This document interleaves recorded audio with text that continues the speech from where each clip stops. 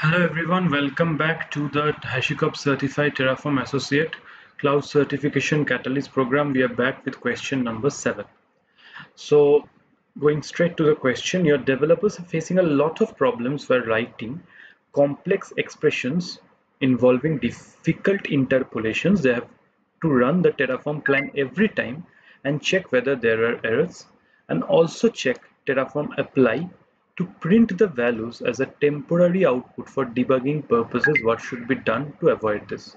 So basically what is happening is that your developers who are using Terraform, they're writing a lot of complex expressions. Okay, for example, using a lot of Terraform functions, maybe zipmap, flatten, okay, using a lot of splat expressions, maybe complex structural types like maps, objects, and stuff like that. Okay, and when they're writing it, they don't have any way currently to check what is happening, and when they're, for example, running the Terraform plan, they're getting errors, or when they're running Terraform apply, they're debugging using the output section of the root module. Okay, so for every child module they're having to push that output to the root module, and then in the root module again publish that output to the actual console and stuff like that. So they have to do a lot of, basically they are getting into a lot of problems while writing difficult statements in Terraform. It's a very important part of how you want to use Terraform. For complex infrastructures, you will have to use a lot of Terraform inbuilt functions,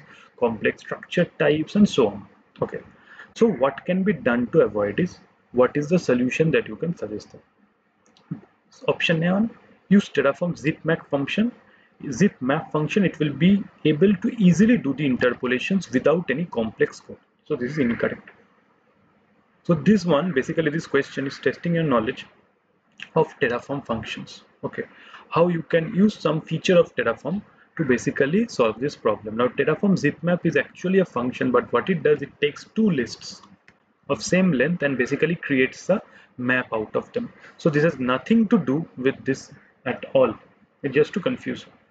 Secondly, add a breakpoint in your code using the watch keyword and then output the value to the console for temporary debugging. Again, there's nothing called watch keyword in Terraform, which, for example, you can just write this and it will basically output it and you can run the code in a debug mode. No, nothing like that right now. So you cannot, for example, give a breakpoint in your code like you can do for a C# or a Java program. Okay, and investigate the values there. No.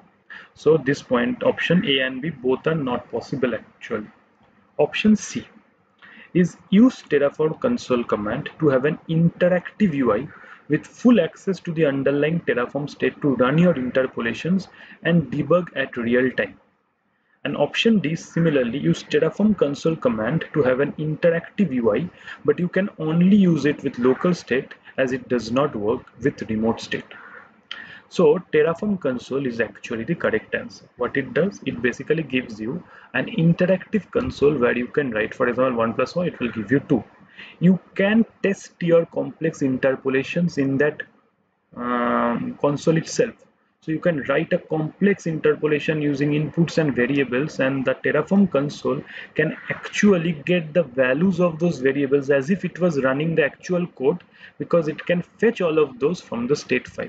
So as you know, the state file will contain all of this information, your variables, your actual resource IDs, their attributes, and all of this. So you can basically use Terraform console to refer to the state file for all those data, and then you can actually at real time basically write code and check the output. So you can write a complex expression, type enter and see the value. Maybe it is giving an error, then you again change it. Maybe the value is not matching, then you check all the variables directly from the console because it has access to the state file which contains all of this data.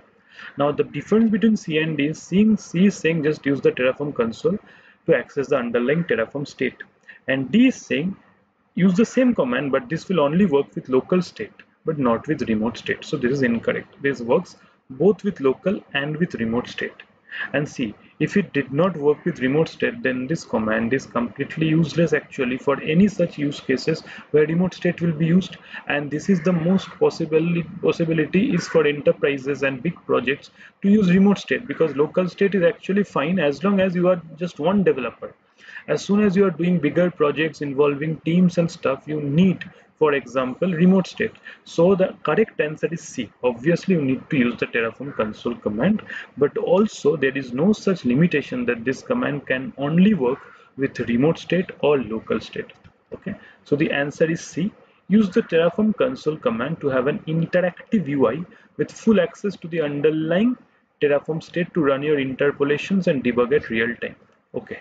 Now let's go to basically the actual documentation. So you can see the Terraform console command will provide an interactive console for evaluating the expressions. Okay, this is very important. Okay, it is useful for testing interpolations before you use them in configuration and for interacting with any value which is currently saved in state. So if the value is saved in state, then Terraform basically console can access that value because it has access to the state. If the current state is empty or it has not yet been created, the console can be used to experiment only with the expression syntax and the built-in function. You still use the Terraform console, but obviously it will not be as full-fledged because you don't have access to the outputs of an resource attribute and stuff like that. Okay. Now what you have to understand is basically the part where this is happening. As you can say, if remote state is used by the current backend, Terraform will read the state for the current workspace from the backend before evaluating any expressions. So this is also very important. Okay, so you can actually use your remote backend also, okay, to basically fix this, get the values from your remote state and then use it for your day-to-day operations. Basically, you can use either local state or you can use remote state. There is no issues.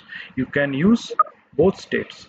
And what you have to do is that you only have to remember that if you want to use it in a full-fledged option, then you need to basically enable your state file so that your state contains the references of those resource and all its attributes.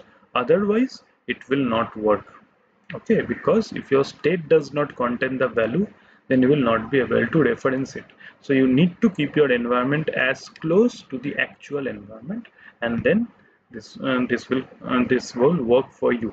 Now you must know that why I have kept this question as part of this series, because I personally got a question on Terraform console, and I'm quite sure that in this exam you are going to be tested on all those Terraform functions like Terraform console, Terraform refresh, Terraform init, apply. So please familiarize yourself with the different Terraform commands, right? Like all of this, and also Terraform functions like zipmap, substring, and all of those things. So keep me posted, and please share your feedbacks in the comment section, and I will catch up with you guys again later.